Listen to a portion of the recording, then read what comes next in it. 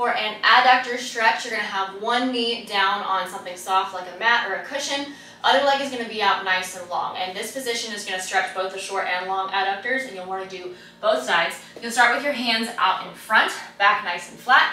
First thing you're going to do is move your hips to the rear. Now you can hold this as a static stretch, just holding this position, or you can move the body in and out of the position, which is what I would recommend as a warm-up, because you'll feel that slight stretch of the adductors, and then you'll kind of release that position. So nice and smooth, in and out of that shape, trying to keep the tailbone lifted slightly, so you'll do all your reps or hold your time on one side, and then repeat on the opposite side.